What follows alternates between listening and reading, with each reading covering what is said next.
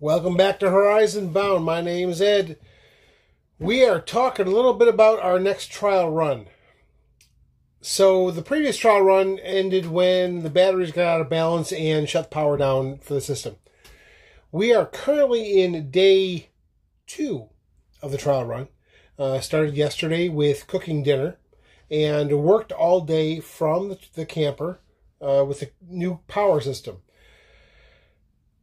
We are currently at 83%, and I will, actually 80 something. Hang on, double checking here. Yep, 83%. And I will throw up a screenshot here. The question becomes, how far down will the system go before it shuts down? Because the batteries were out of balance previously, we ended up with one battery at 9 volts and the other one at 12.5 volts. The 12.5 volt battery could have gone a little bit farther before it shut down. The 9 volt battery, not so much. That's why when it dropped below 24 volts, the whole system shut down. So we've converted over to a complete Victron system, which you'll see in a previous video, running 12 volt, and we've been running off of solar and battery for realistically 3 days, but I've only really put a serious load on it for the last 48 hours. So tonight will be the second night I'm sleeping in the camper. Do a Star Trek shirt tug. Tonight will be the second night I'm sleeping in the camper. Why is that a big deal? Well, because I use a CPAP machine. The CPAP machine does require some power in order to heat the humidifier and to run the pump. So, realistically and honestly, that is the entire reason I've built this camper, so that I can get somewhere off-grid and still have my health needs met. If I was the kind of person who could pitch a tent and sleep on the side of the road, I would have never built any of this. But this is where I am, and this is how I want it, how I need to be.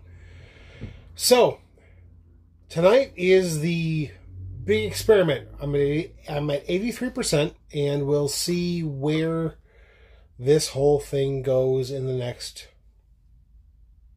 8 hours. See you tomorrow.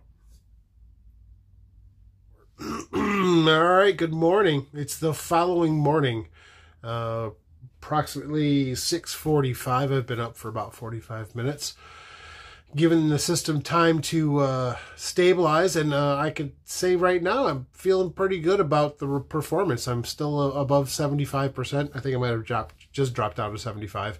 I've got the lights on. I don't need them on because it's dawn outside and I'm facing the sun. I'm already starting to pull a little bit of power, but I'm not going to get a whole lot because I am underneath the tree again, because we're back inside the yard.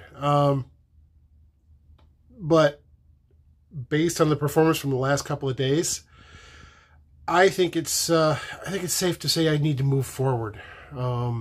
Get the Starlink mounted, get the solar panels finalized, because I have some cabling up there I want to tape down and I don't want flopping around while I'm going down the freeway.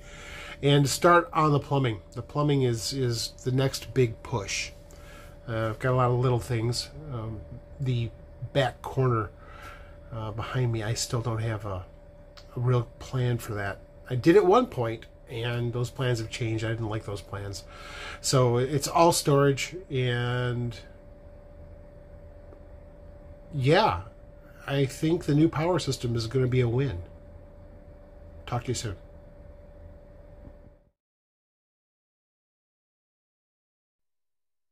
This was a triumph.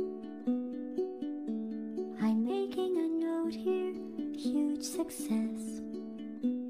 It's hard to overstate my satisfaction.